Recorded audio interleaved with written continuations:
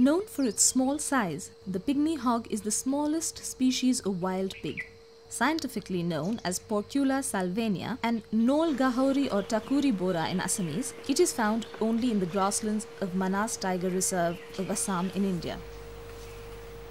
In the past, they were found in a narrow belt of grasslands south of the Himalayan foothills in Uttar Pradesh, Nepal, Bihar, North Bengal and Assam. The adult pygmy hog measures about 65 centimeters and 25 centimeters in height and weighs in at around 8 to 9 kilos or under 20 pounds. Males are a little bigger than females and can be identified by their moustache. A vestigial tail and only 3 pairs of mammary glands distinguish it from the wild boar, which despite being much larger, often gets confused with pygmy hogs. Pygmy hogs survive in tall grasslands and feed on roots, tubers, wild fruits, termites, earthworms and eggs found in the grassland. With the extinction of tall, wet grasslands in the region, the pygmy hog is currently restricted to a single viable population in the wild in Manas Tiger Reserve and a couple of reintroduced populations in Sonai Rupai Wildlife Sanctuary and Orang National Park. Pygmy hog is also mentioned in the red list category of the IUCN and is categorized as critically endangered, putting it amongst the most threatened of all animals. It is impossible to see pygmy hogs in their wild natural habitat as they are very shy animals. Pygmy hogs are very sensitive animals and their survival is closely linked to the existence of the tall, wet grasslands of the region, which, besides being a highly threatened habitat itself, is also crucial for survival of a number of other endangered species. With the aim to saving the species and its habitat, the Pygmy Hog Conservation Program or PHCP is trying to conserve pygmy hogs and other such endangered species of the tall grasslands of the region through field research, captive breeding and reintroduction after adequate restoration of degraded former habitats. We started this project in 1996. Actually, a memorandum of understanding was signed between two government organizations and two NGOs, which I'll come to little later. And in 1995 and 1996, this captive breeding center was established. And since then, we have been working towards conservation of this species. The main primary aim of this project is actually save this highly critically threatened species called pygmy hog from extinction, because it was reduced to just one population in the world, which was also declining. And apart from that, one of the underlying theme of this project is to manage the grasslands where the pygmy hogs lived for all other threatened and endangered species of those grasslands. Because pygmy hog is such a sensitive indicator species, we think that if we manage the habitat for pygmy hog's requirement, other species also will benefit a lot. As I said, we had signed an agreement between the Forest Department of Government of Assam and the Ministry of Environment and Forest, Government of India on one side, and the Durrell Wildlife Conservation Trust, which is based in Jersey, in Channel Islands, and the IUCN Species Survival Commission's Wild Pig Specialist Group, and the Ecosystems India, our local trust, manages this project in collaboration with others. So basically, you are talking about 3 NGOs and 2 government organizations, and this was at that point of time one of the first projects of its kind where government organizations and NGOs have come together for conservation projects like this in India.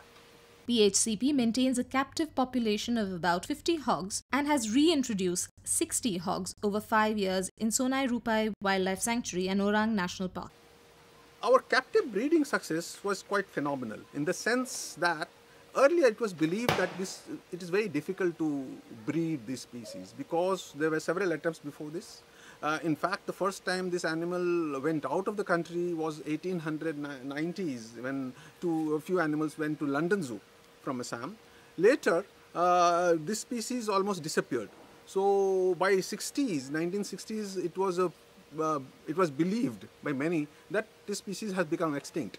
Then suddenly in 1971, there was a rediscovery of this species, and after that there were several attempts to conserve this species in many ways.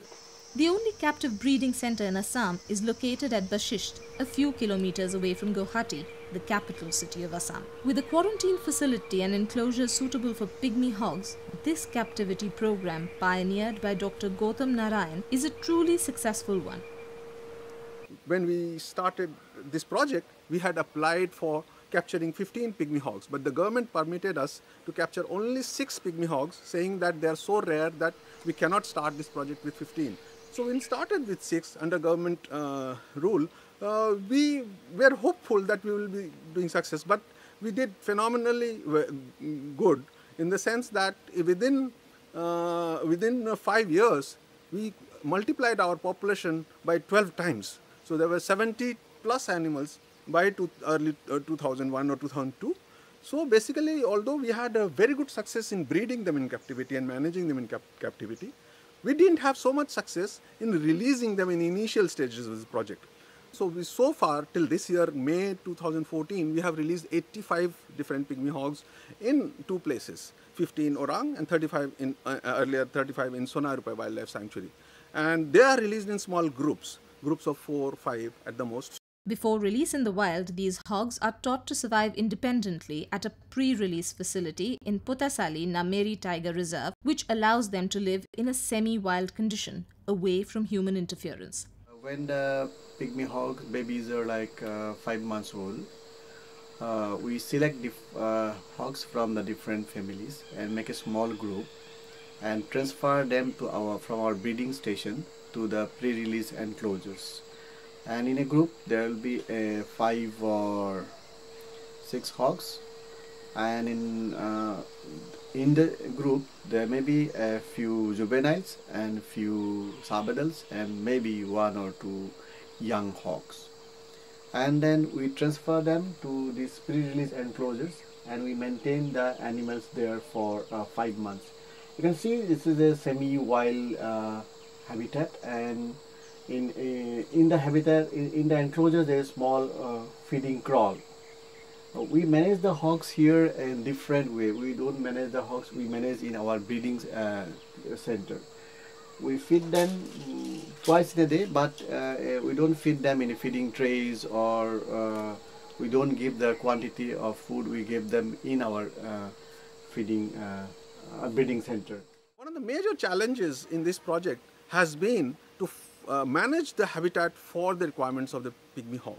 Unfortunately, the last surviving wild population in Manas is not doing very well because of the continuous pressure on the grassland habitat in Manas.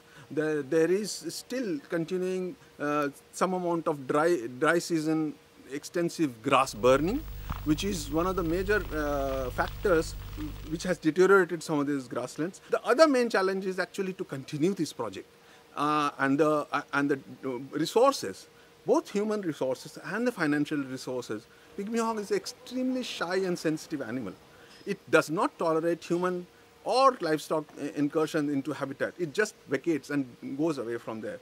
So, one of the main challenges is how do we manage and protect these habitats, and that's the issue we are fighting with. This whole exercise, but it has taken us a long time. We're talking about 18 years of sustained work by a few dedicated people who are working with us in this project. The extinction of pygmy hogs and many other endangered mammals will be a great loss to the whole world, and therefore the awareness and participation of people in support to save this animal is a must.